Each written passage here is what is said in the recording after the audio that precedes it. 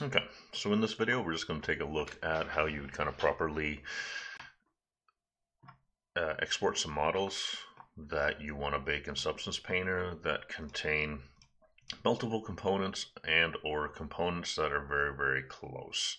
So first, what I'm just going to show is what would happen if you just do not set this up correctly. So if we, for example, were to grab this object here, and I've already built the high poly doing it the way that we always do it, where I've just taken the objects, given the edges a decent little bevel, so we can kind of get rid of that. And this will be the low poly.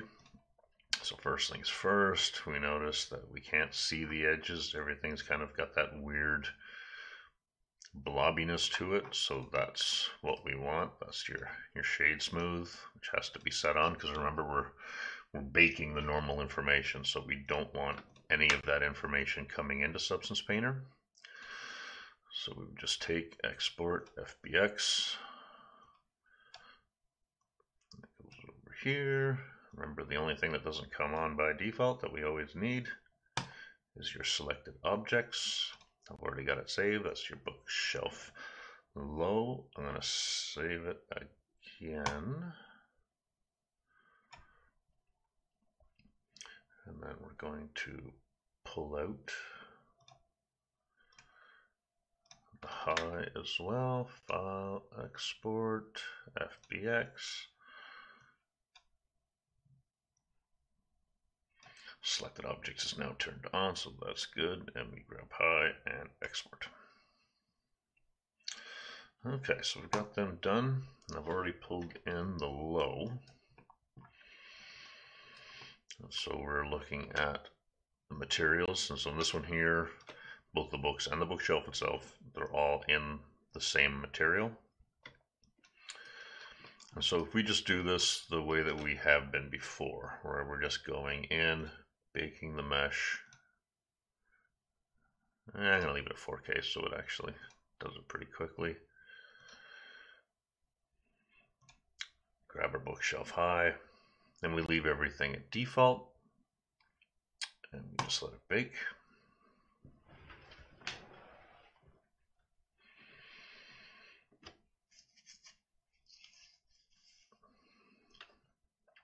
And then hit OK. So just getting it to bake the whole thing and kind of hoping it's going to work out. These are the kind of errors that you're going to get. So here we're seeing where the edge of the bookshelf burnt itself onto the books. And we're also seeing where the books kind of lean into each other.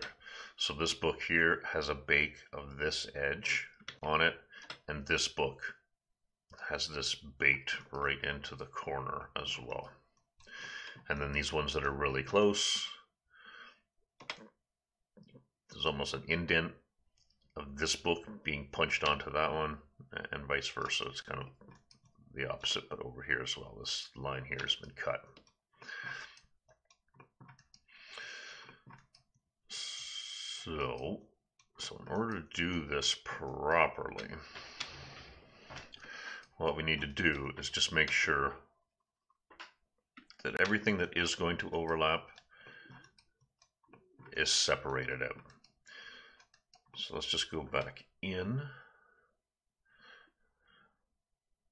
to Blender really quick and just hide our high, open up our low. So obviously, yes, the bookshelf and the books themselves need to be separate. But what's more is the books themselves need to be separated, but not all of the books.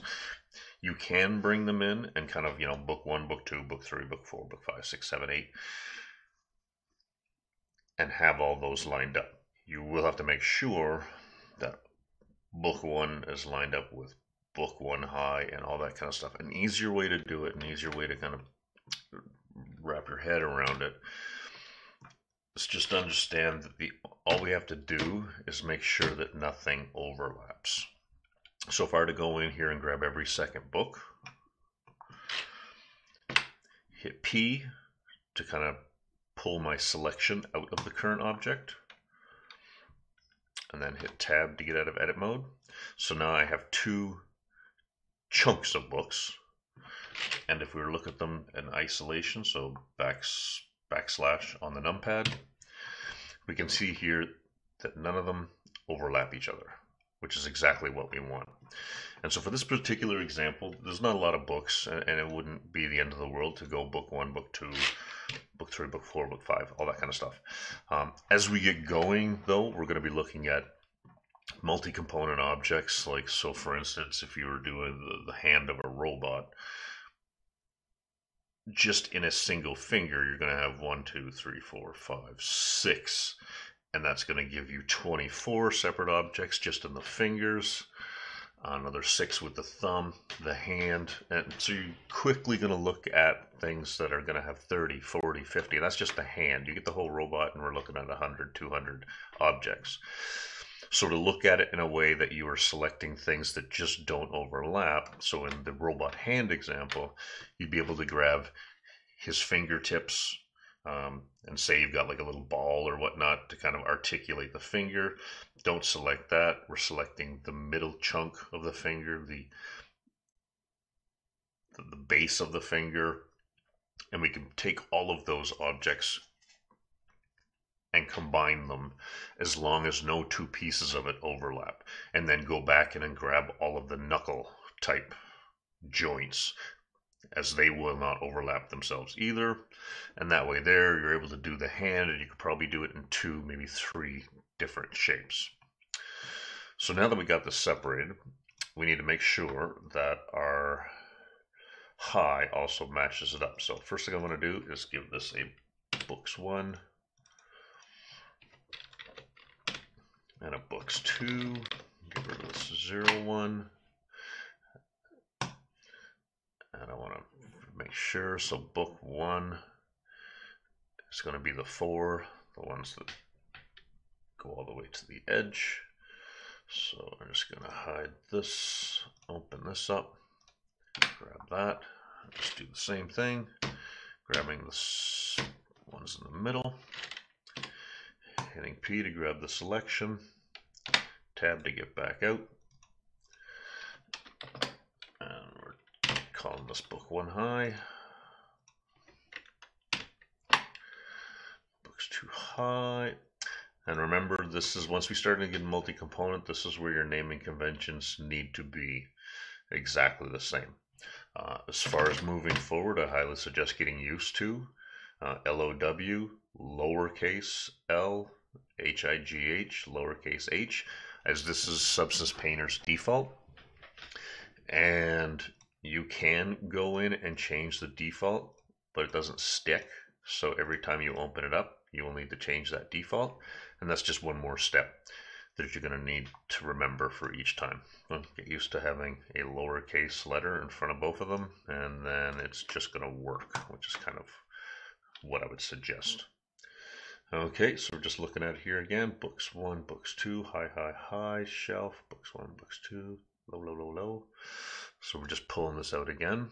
I'm going to do an export, FBX, over here, selected objects. I'm actually just going to call this bookshelf 2, so don't bother overwriting the other stuff. Export. Okay, that gives us our high. Opening up our low. Books 1, books 2, and the shelf. Grab those 3. File. Export. FBX. That's already checked. Command U. And I want to grab bookshelf 2. Low.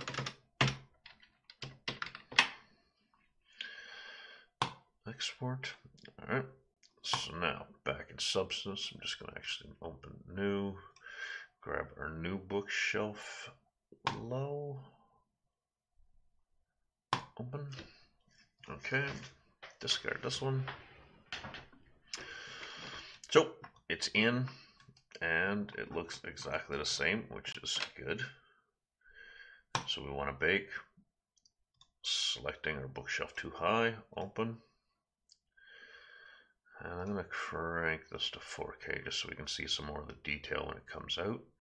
So what we need to do here, this is the only thing that changes for a multi-component object, is we're going to, not always this time, we're going by mesh name,